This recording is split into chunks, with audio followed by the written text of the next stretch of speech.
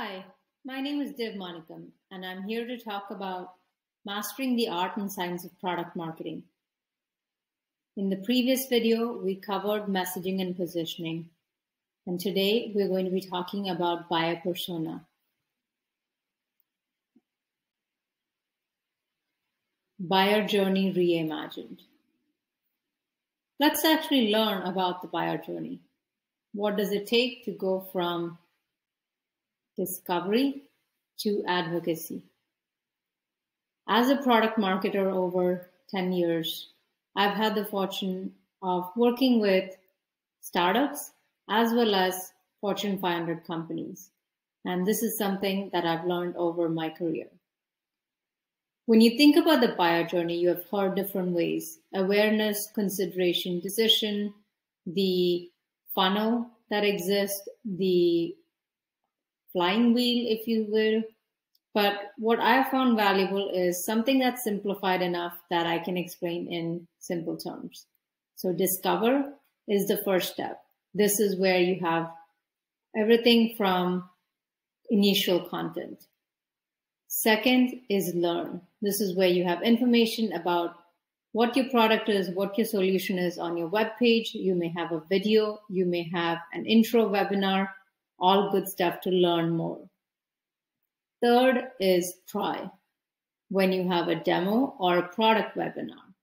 The fourth is buy, when they finally decide that they're ready to buy the solution. That's when they're looking at customer reviews or community to know how others are using the product today.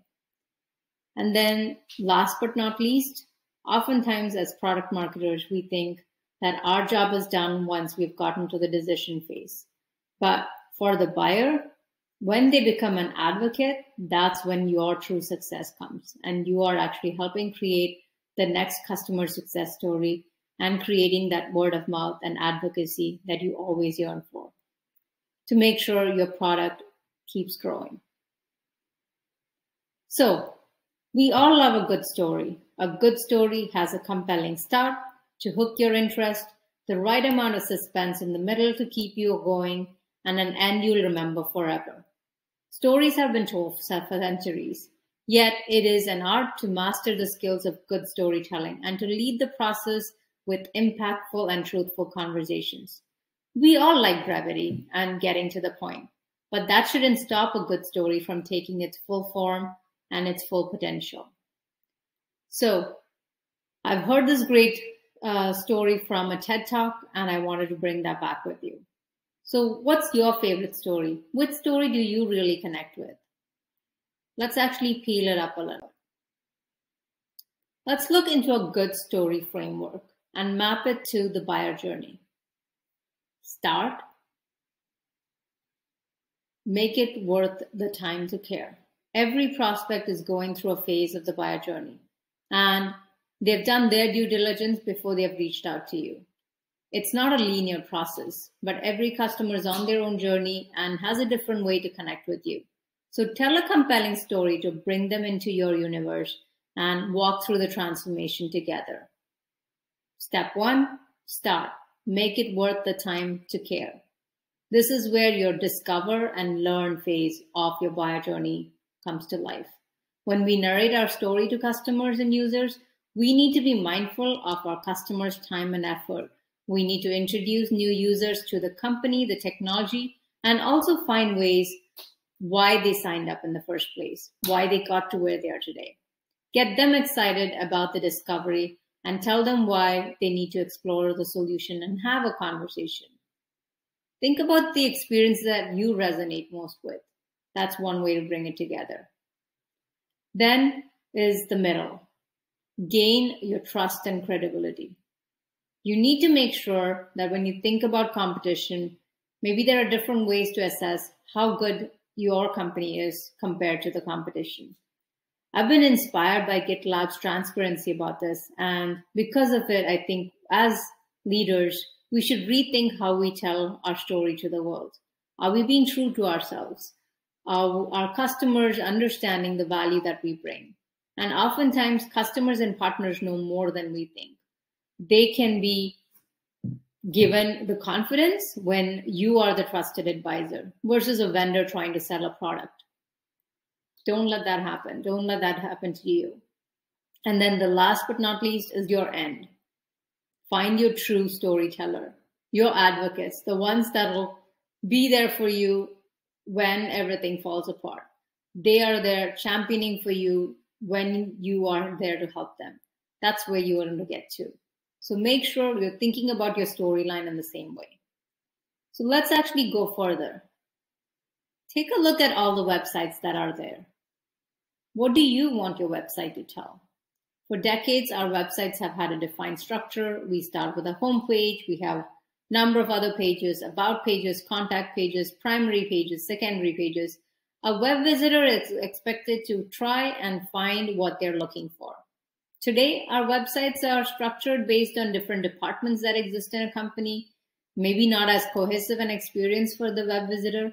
So instead of expecting them to search and find information, what if we reimagined our website?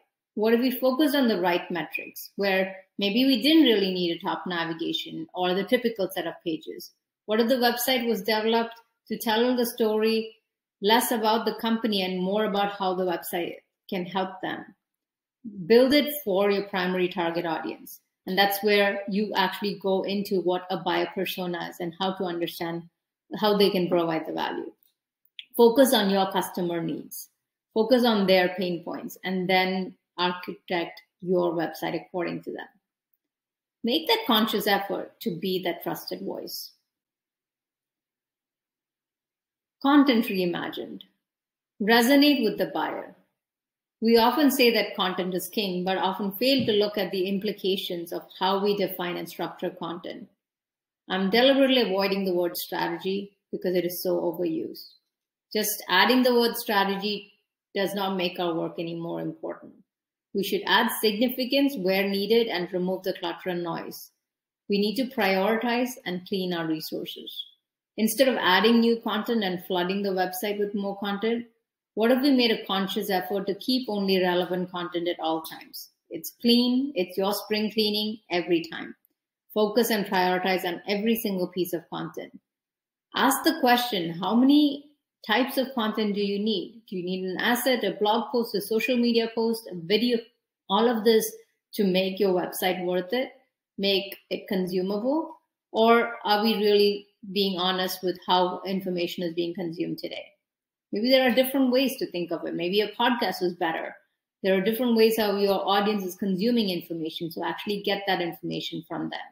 That goes back to your buyer persona. How do you define and establish who your buyer is? As you rethink your website design, that's your front door. Also think of how deep into the house do you need the visitor to go to get the information that they're looking for, or can you actually step in and help them? Those are all great ways to think of it. Don't let information overload be the constant struggle. We need to keep a clean front yard and a minimalist or essentialist house, just so that we have the right content at the right time for them. So take the same example and expand it further, whether it's messages that you have on social media, whether it's a podcast, whether it's videos. Reimagine how you can expand these experiences and how we interact with our audience. Truly inspire them and make an impact without the boundaries that we have set for ourselves, the limitations that we have set for ourselves. Ask the question, what's the right time and right place in that buyer journey? Open your door to a new world of possibilities and challenge the norm. Ask why we do what we do and why is it done that way? Trust me, amazing sparks of creativity and innovation will unfold. So, going back to the buyer journey, simplicity at best.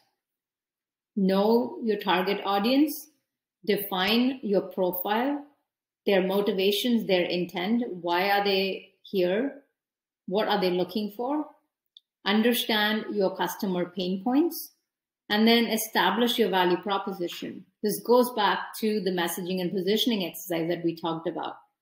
And also know what are the key stories, the key messages that really resonate with them. If you have any quotes or industry proof points to add, include that in the profile. This is how you can create a buyer persona, one that you can actually hold on to and one that will help you establish the real value proposition. And after you've created your buyer persona, map it back to MEDPIC, which is metrics, economic buyer, decision criteria, decision process, paper process, indicating pain point, competition, and your champion. These are all great ways to dissect the information that you have and actually identify how this maps to the buyer that you're talking about. Remember, in messaging and positioning, we talked about your decision maker and your champion. Your decision maker is the economic buyer here. Your champion is the one that's actually there to make the influence, give you the direction that you need. And then we also talked about pain point. This actually MEDPIC allows you to put the pain point together in one location. All of this information is valuable as you're looking at your initial sales, the first customers that you want to get.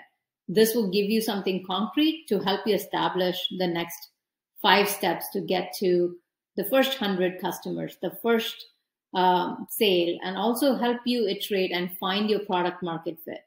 So definitely leverage these resources and feel free to reach out if I can help you in any way.